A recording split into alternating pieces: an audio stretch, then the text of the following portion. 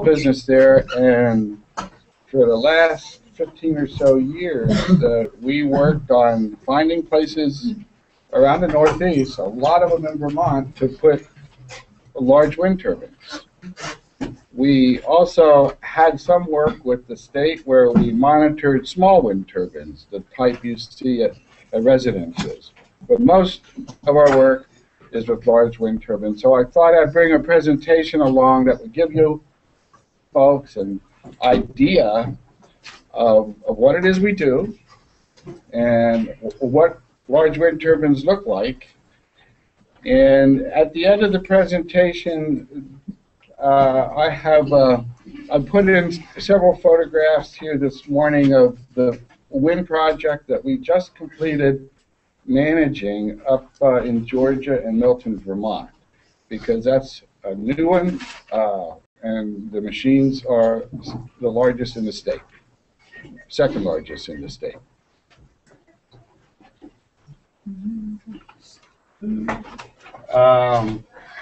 My business actually has like 2 different names, and this is an old presentation. We go by Northeast Wind these days. We used to go by Vermont Environmental Research Associates. Same place, same people.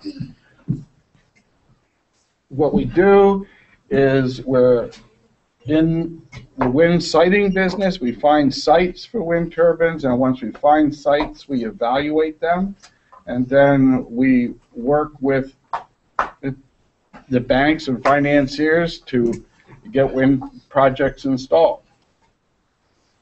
One of the first things we do is to do a wind resource assessment.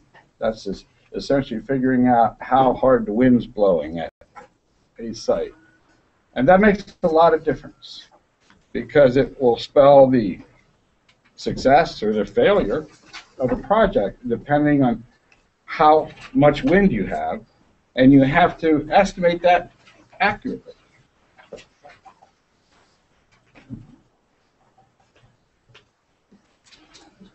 I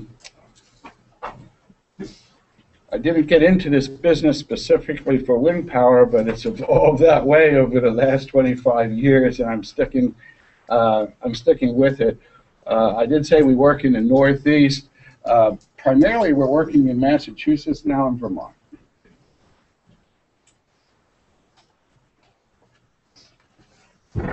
The site evaluation, as I mentioned, wind is very important. Earlier, when I first started this business, the way we located windy sites, one of the ways we located windy sites, was to look at the wind-formed vegetation.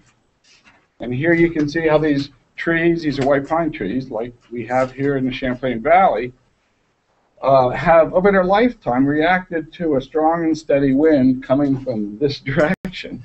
And you see how they're brushed or flagged. And that was one of the best ways we knew of to locate the windy sites. When you go up to the top of the mountains, where it's almost always windy, you see this very frequently.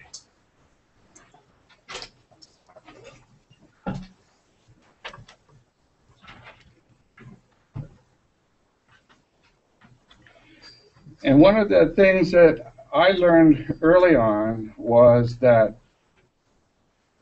the strength of the wind and how hard it blows and how long it blows, how persistently it blows, is related to how high you are above sea level, how high you can get on a hill or mountain. The higher, the windier.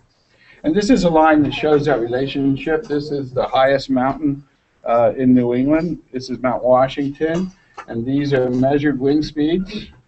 This is Burlington, Vermont, about where we are here. And we would like to be here, but there's not too many sites up this high. So where we end up being is in this area here, around 2,500 to 3,000 feet in elevation. And to put that in perspective, that's not as high as Mount Mansfield or Campbell's Hump. It's less than that. But we always try to get to the higher grounds because the winds are strongest there.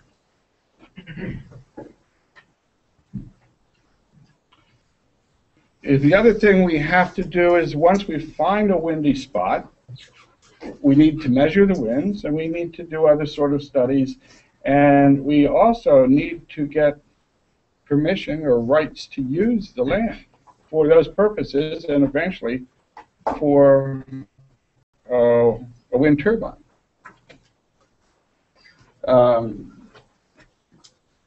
First thing we do is we put up a wind measurement tower, and you might have seen some of these around. They're just small. They're about this big in diameter at the base.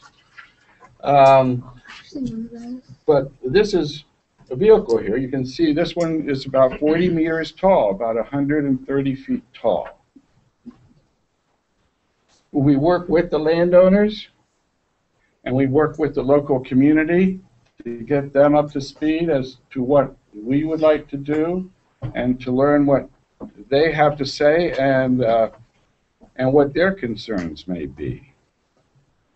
The contraption here is part of the studies we did up on Georgia Mountain. That's actually a radar unit. It's like a weather radar, except what it's doing is it's monitoring birds migrating over the site, because we've learned that wind turbines and migrating birds in particular need to be studied very carefully. And so we install radar equipment to do that. The idea is there's a lot of studies that go on in the field and in my office to figure out how good of a site this really is.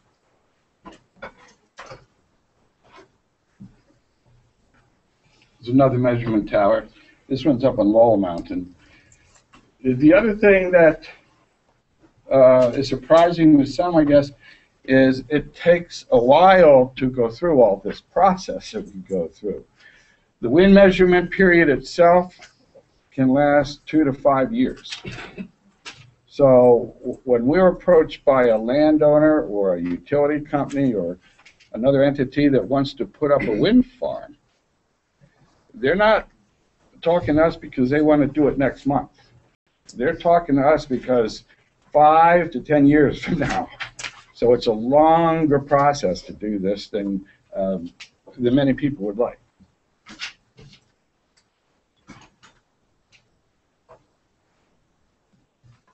As we measure the winds, we begin to get a lot of data, a lot of numbers over time.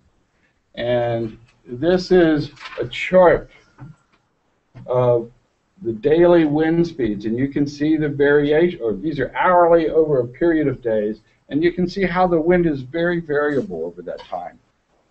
And you know that just from living here in Vermont. Some days it's calm, and other days it's windy as heck. We would like to see the wind all the time up there, but it's not. This is a pattern that's common in New England. We also have another type of chart that shows us what direction the winds are coming from. And the length of these lines is related to the amount of time the wind is blowing this direction from the northwest. So in this particular site, over this period of time, that you can see that most of the winds are from the northwest, very little wind from the southeast.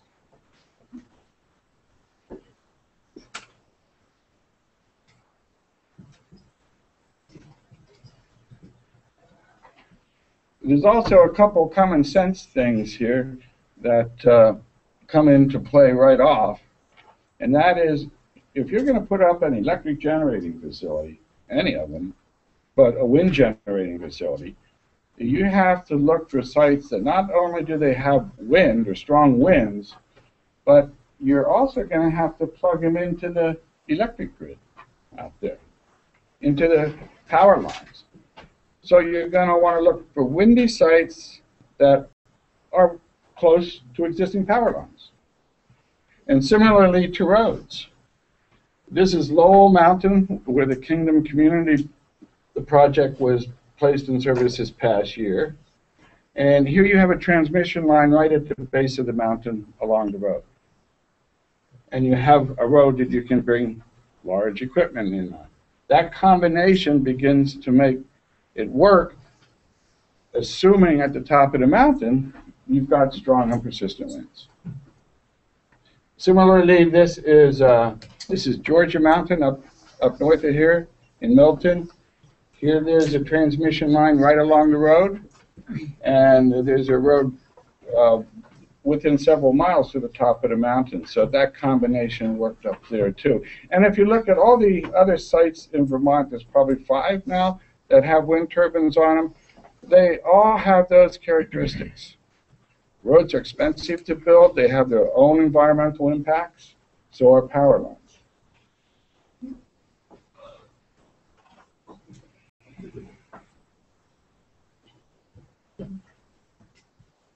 I'll just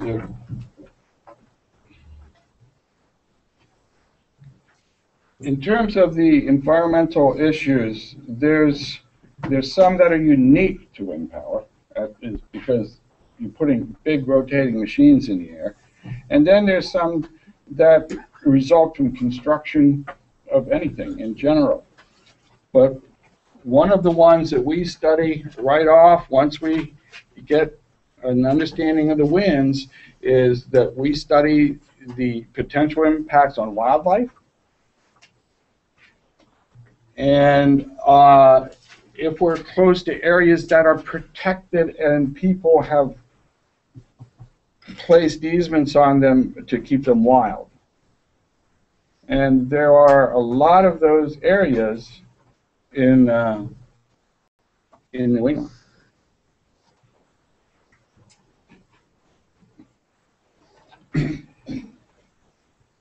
Wind turbines also make sound, and people view whether the sound they make is interesting or not a problem. To some people, think they don't want to be listening to these sounds. So to evaluate our site, we want to get the wind turbines at a location that are going to be far enough away from where people's residence are, where they live, so that any sound that they make isn't going to be annoyance to them. Those actually aren't wind turbines. This is the Georgia Mountain project. You'll see it later. That's a simulation. Those aren't the real turbines. The real turbines are very close to that.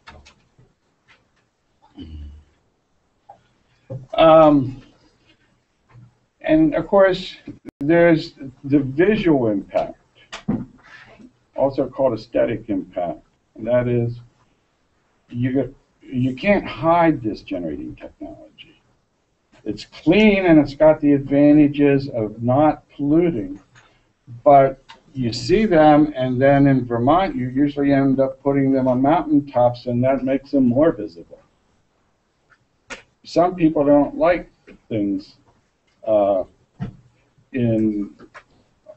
top of their mountaintops. They'd rather see them without wind turbines, and others, quite frankly, just think they're great. And when I travel around over the state, I hear both sides of it, and I hear it pretty much constantly.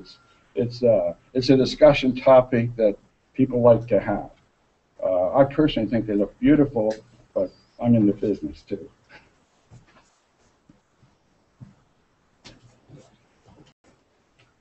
And then we also do an economic analysis. We figure out if this is going to be a good business proposition, given everything we've learned about the wind, about the impacts, can we really make this project work economically?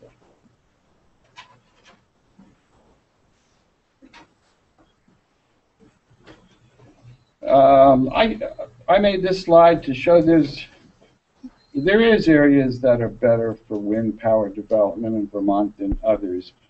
On the favorable side, agricultural areas, forest products production, that can continue with wind turbines. You don't take a forest out of production. You do have to remove a couple of trees, of course, but logging can continue. Similarly, in agricultural land, you can continue with farming and other agricultural uses. The rural landscape is a benefit because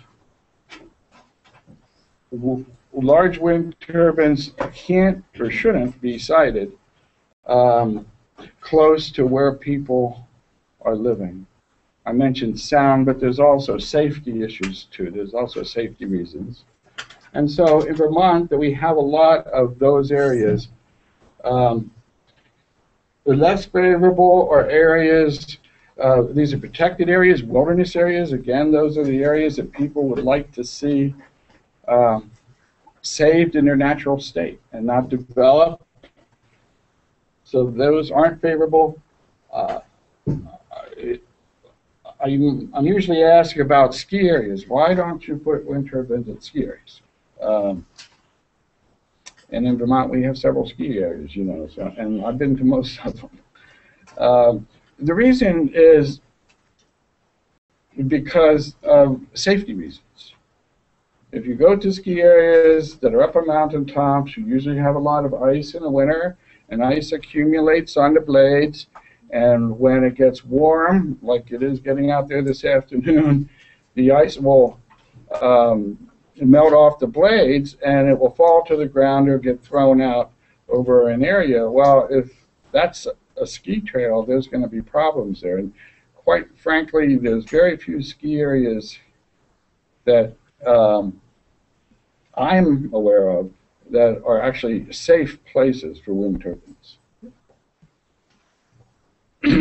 And then, if you are in built-up areas or you have a special area for its visual characteristics, those are usually not good areas to develop or think about developing for wind power either.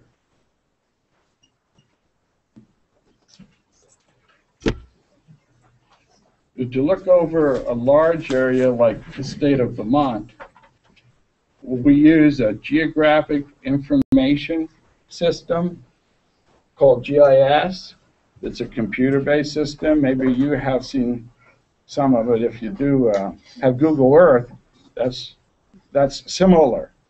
But it allows us to, using computers, electronically evaluate large land areas relatively quickly and categorize them according to certain factors or criteria that would make certain areas more attractive for wind power development than others. And you can turn these layers on and off. You can actually have the computer produce tables and do various rankings. The green areas here are protected lands that can't be developed, so it'll screen those out. And if you can see it, there's white areas here that aren't shaded at all, and that's where the existing power grid is. And remember I said you want there to be power nearby. So power lines are running down these corridors that are white. So the gray areas are usually too far away from power, and the green areas are restricted for other reasons. I'm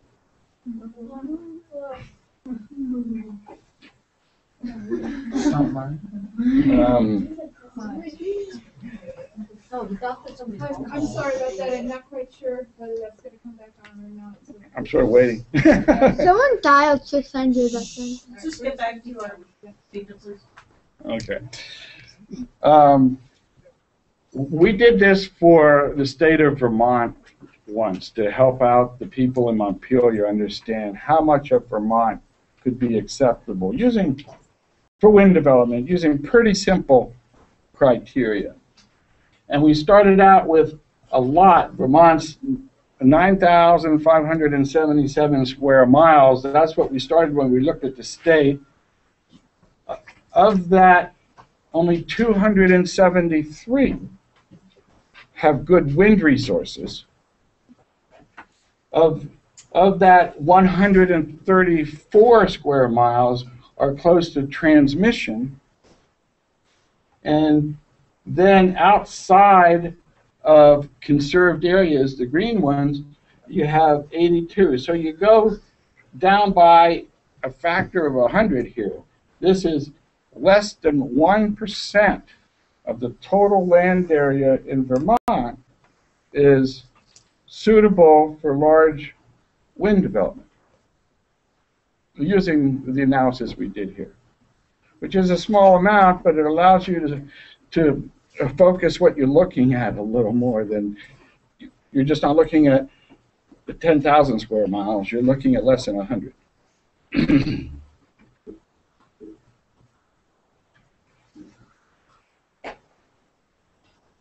Here's just a blow up of a certain part of the state. This is up around where we are, that shows where the windy areas are. These red lines are the windy areas. The green ones are ruled out for other reasons. And this is, I say there's 100 square miles, a little less than 100 square miles in all of Vermont. Well, they're in little pockets like this that are windy, and where there's no use restrictions.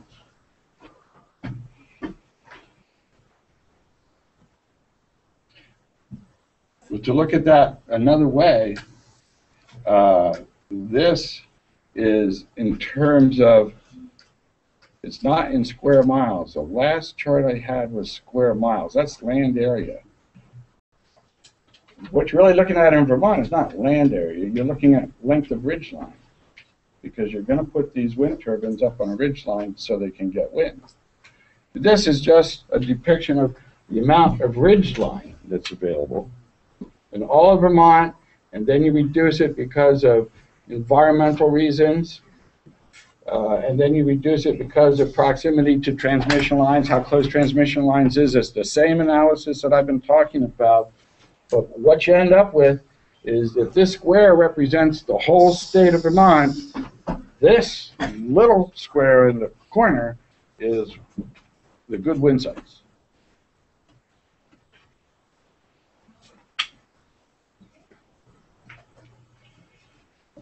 There are 4 projects in the state. I've worked on all of them except for the one called Sheffield. Georgia Mountain, if you know what Vermont looks like this, we're here. Georgia Mountain's right north of here. You can actually see the Georgia turbines from the town here, from Williston. This is a project called Kingdom Community Wind. It's also called the Lowell Project. This is Sheffield. And then there's no projects in the middle of the state. There's a lot of protected land in the middle of the state. In the southern part of the state, there's the Searsburg Project. And then right on the state border, there's a brand new project went into line called the Hoosa Project. And all told, I think that's about 140 megawatts. And that is generating about 10%, 10% or more with all the other, wind turbines, of our electric energy supplies here in Vermont.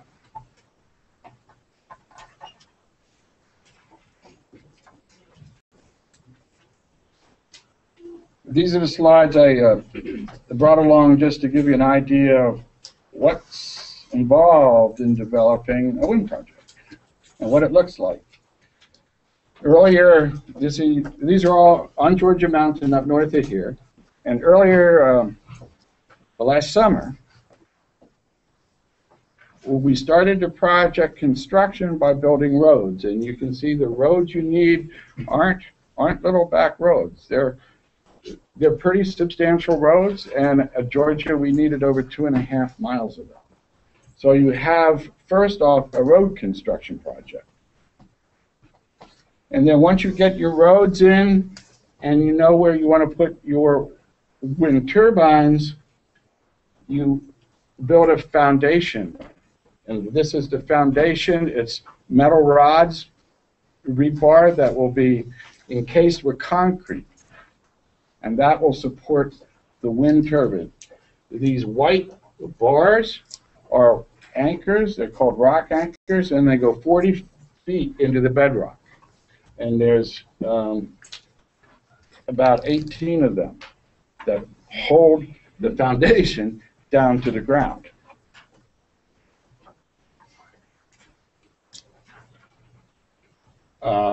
Also unique here in this project is the rotor blades for this project arrived in October, and they arrived in downtown Burlington, if you're familiar with the bike path in downtown along the lake, and they came in on a train.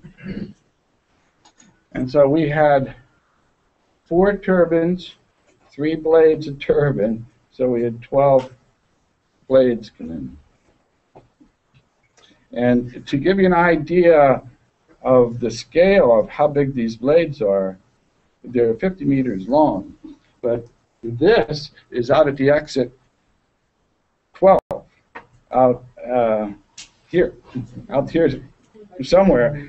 They moved the blades from downtown Burlington up to the site at nighttime because they were going to have to interfere with traffic, and so the state gave them permission to take them through Burlington on special vehicles. You can see there's wheels back here, and then the truck's up here, and the blade is pretty much supporting itself in between, and you can see how big it is by the size of the cars. They're big.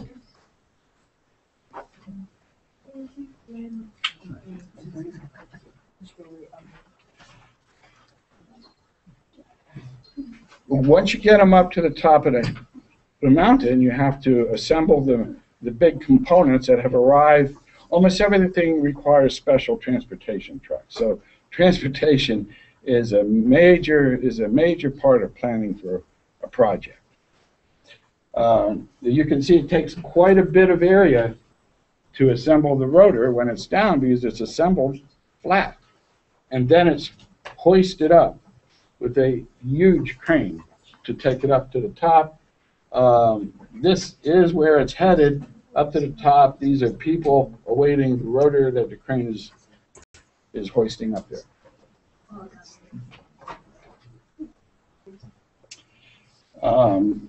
Once you get the rotors on, this is another rotor assembly process. You can see the size of this relative to the workers at the bottom there. It's pretty big. We also have had some school teachers and some high school students come up during construction. We try to bring as many people up as we can, even though it's a construction zone, and that we hope to have an open house at this facility as soon as the snow goes away this spring. This is a picture of the completed project. The turbines were up in December, this past December. We had to have the turbines running by the end of the year, and we actually did it. We put the turbines into service, into work, on the last day of the year. So we made it. This is New Year's, and they're all running. So that's my presentation.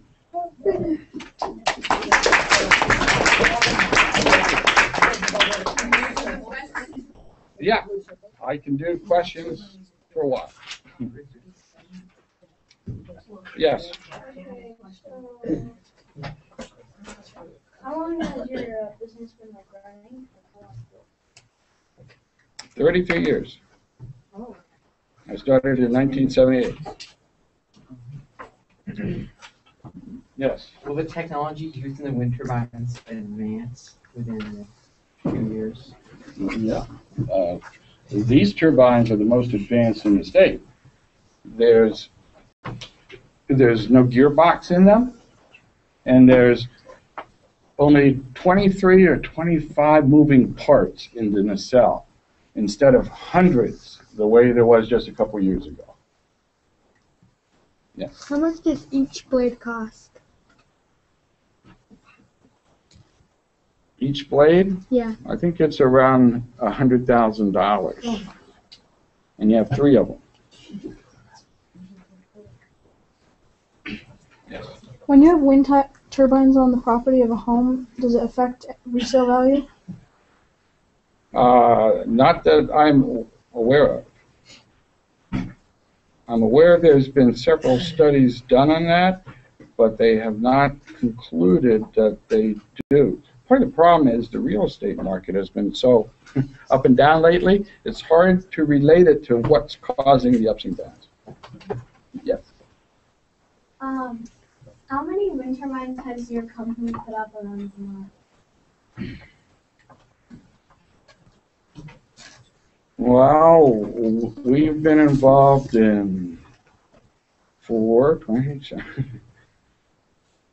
probably about 32. Yes.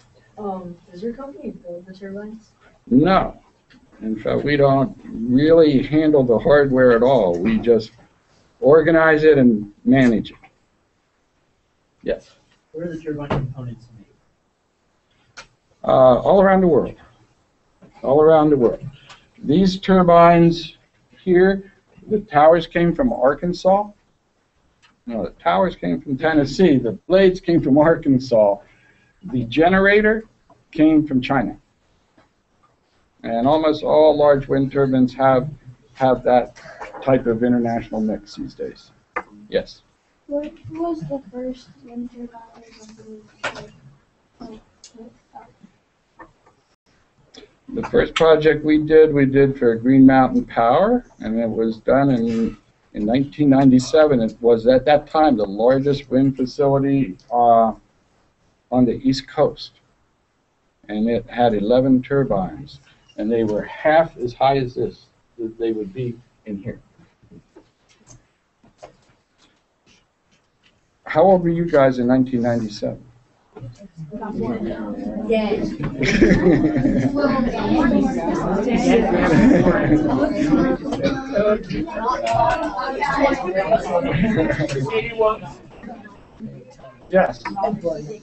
Since most greenhouse gases come from cars and automobiles, why are people trying so hard to put up turbines since they're never going to replace fossil fuels? I don't agree with that. I think that that developing renewable energy is a state goal. In fact, the state of Vermont has a goal of 90% of its energy coming from renewable sources by the year 2050. That seems like a ways off, but it's pretty close actually if you have to convert all that. So what's going to happen is, in the vision of most people now, in the state level and national level, but particularly the state level, is automobile usage will have electric automobiles. We're going to use more electricity, but less energy overall. And the electricity is going to come from renewable sources. So we're going to, in effect, have renewable powered cars. Yes. How many years did it take to complete this project? With this one? Yes. 6. It takes a while. In fact. Do you think that wind turbines will produce money for the city of Vermont? Well, they do right now. They pay the state taxes, and those taxes, I think I had that here.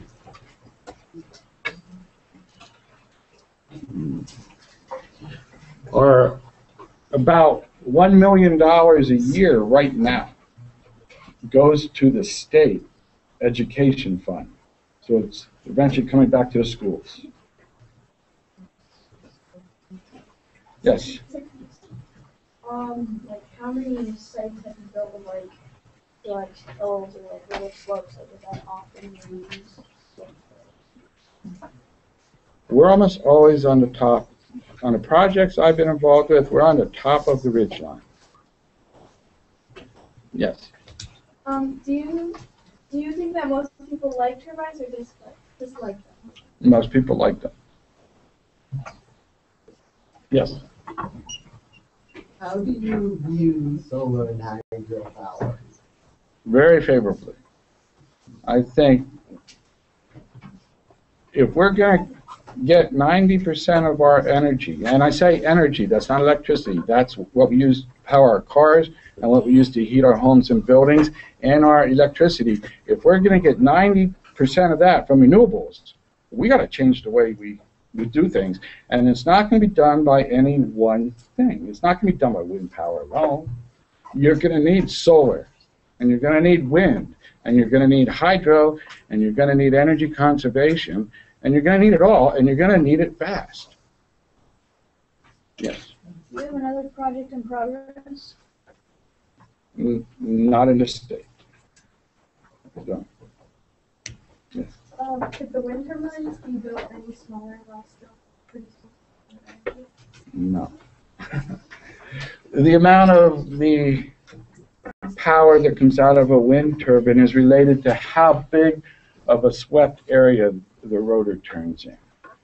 Because you're actually extracting the power from a moving, flowing fluid, air. And so if you have a little rotor, you get a little power. Yes. What is the biggest project your company's ever worked on? We did one that went into service in northern New Hampshire that was 99 megawatts. It was 33 wind turbines. It's the largest wind project in New Hampshire. Yes. Do you think it's worth setting up wind turbines in a spot where there'd only be like one or two? Yeah, there are some onesies and twosies around, particularly in Massachusetts there is. The problem with that is that by the time you get roads and power lines built, it's worthwhile to put as many wind turbines in there as you can.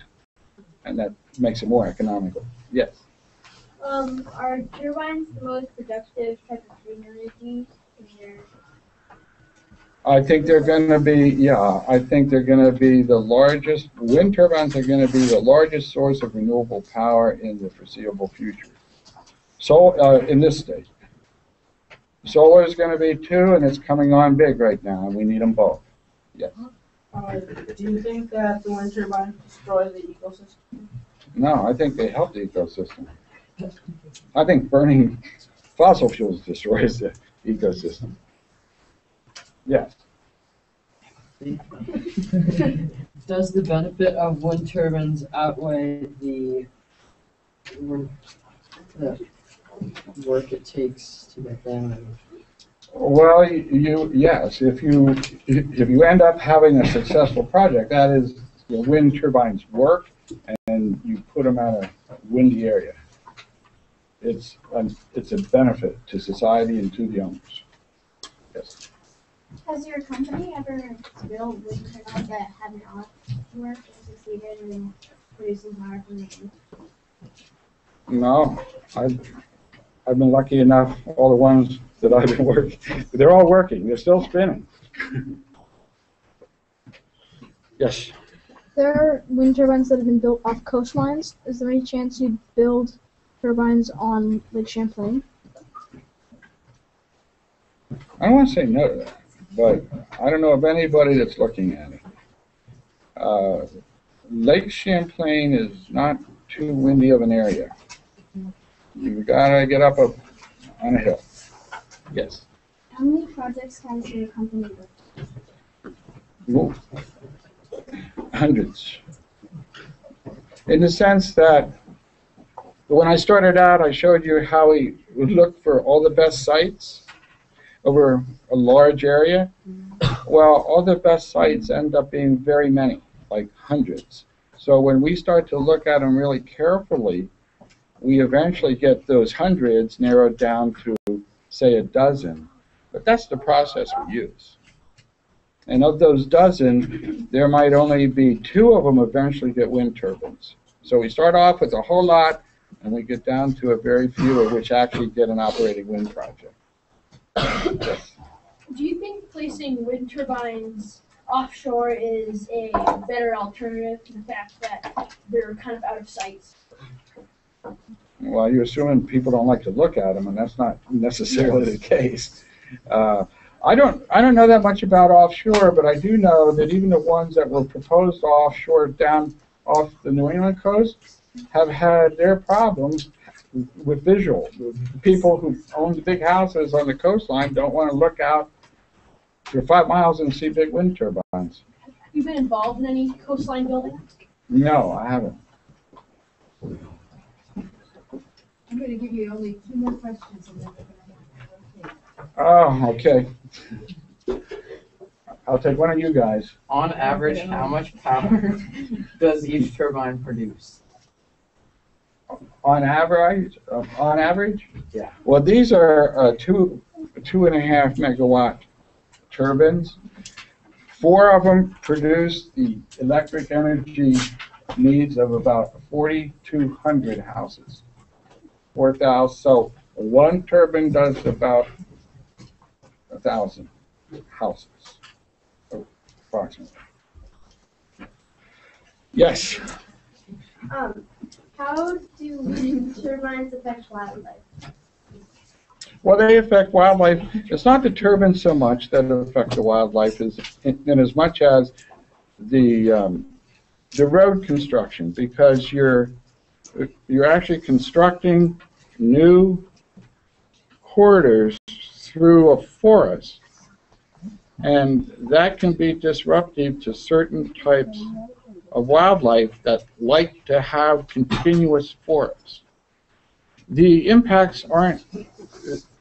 We spend a lot of time, and on behalf of our clients, a lot of money studying the wildlife impacts, and to date, we really haven't come up with any findings that shows there's that significant of an impact on wildlife, but it always gets looked at.